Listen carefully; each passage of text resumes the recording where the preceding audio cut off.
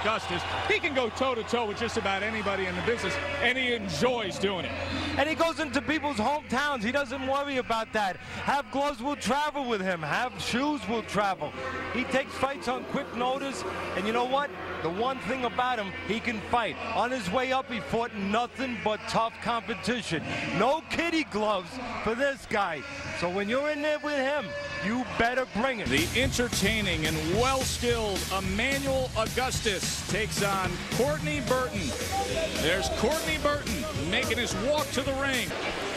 Now, there is Emanuel Augustus. As many of you know, he changed his name from Emanuel Burton a few years back after his parents married and he was an adult. 3 years ago, this fight would have been Burton versus Burton. Thankfully for the change, it's not.